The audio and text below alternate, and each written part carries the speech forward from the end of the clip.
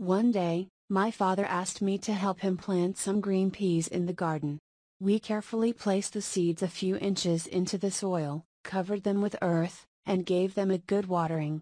Each day, I made it a point to check on them, hoping to see some progress. As the days went by, my enthusiasm started to wane. I began to think that perhaps planting the peas was a futile effort. Then, on one particular day, during my routine check, I spotted something small but remarkable. Tiny green leaves were poking out of the soil. It might sound insignificant, but seeing these little sprouts was incredibly exciting. The seeds we had planted were finally turning into plants, and soon, these plants would produce sweet, fresh peas.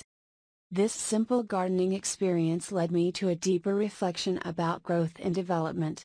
I realized that just as the peas needed time, care, and the right conditions to grow, people also need similar essentials to thrive.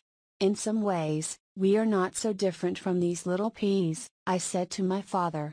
We all need food, water, and a nurturing environment to grow and reach our full potential. The whole experience taught me a valuable lesson about patience and the natural process of growth. The tiny seeds had shown me that even the smallest beginnings can lead to something wonderful with the right care and time.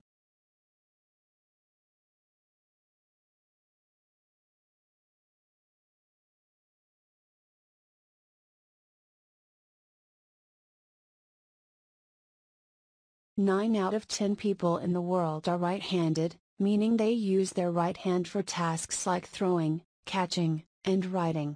However, not everyone is right-handed. 1 in 10 people is left-handed. Being left-handed isn't a significant issue today, but it used to be very different in Europe. Historically, left-handed people were treated terribly because they were thought to be evil.